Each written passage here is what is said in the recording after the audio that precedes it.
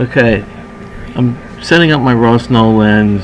I start tested this mirror. I know it was very well corrected, and what I wanted to demonstrate was that it's changing the lens to mirror distance that changes the reading and correction, not the knife edge to the lens.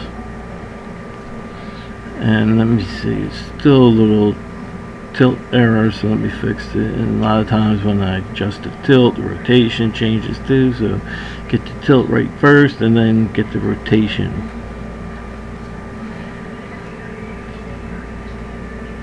So I'm at the accurate distance right now. What I'm going to do is move the lens in closer to the mirror 2 inches, and you can see the change in correction reading. See, with the 2 Ronchi lines, you could clearly see that the lines bow in, and this is showing an undercorrection if it was at the accurate distance. Let me see. Now I moved the lens 1 inch in closer than I'm supposed to. I'm almost within tolerance of a quarter wave, and you can see how straight the lines almost look. And a good way when you're looking at it like this, let's say 2 lines, and you look at the lines and like, oh, well, that looks straight, that might be straight enough. You put it on the other side of radius of curvature and see how the other side of the lines look, and it'll clearly show you that it still needs some work.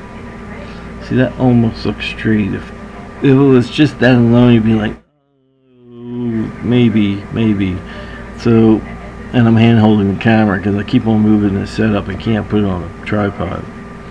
See, I'm on the outside of radius of curvature, and you can see how the lines are bowing out. And also, if this was at the correct distance, this would show an undercorrection outside of radius of curvature. It shows outside of radius of curvature, the lines bow out. It's undercorrected. Now I'm further away from the mirror than I'm supposed to be, and I'm inside radius of curvature. You can see the lines are bowing out. This is showing overcorrection. So when you move the lens away, it adds correction. When you move it closer in, it lowers correction. Now this is outside of radius of curvature, and you can see the lines are clearly bowing in, so that shows overcorrection distance. Another way to set up the lens is not even set it up with measuring it accurately. It's just set it up and get the lines exactly straight, then measure the distance to the mirror. And if you have to move the lens in to get the accurate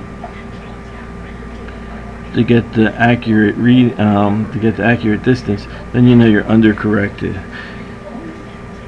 Because sometimes like this, you're like, oh look, 2 lines, they're almost straight. Let me see, that should be good enough. But when you keep on flipping it on both sides of radius of curvature, you know, that helps.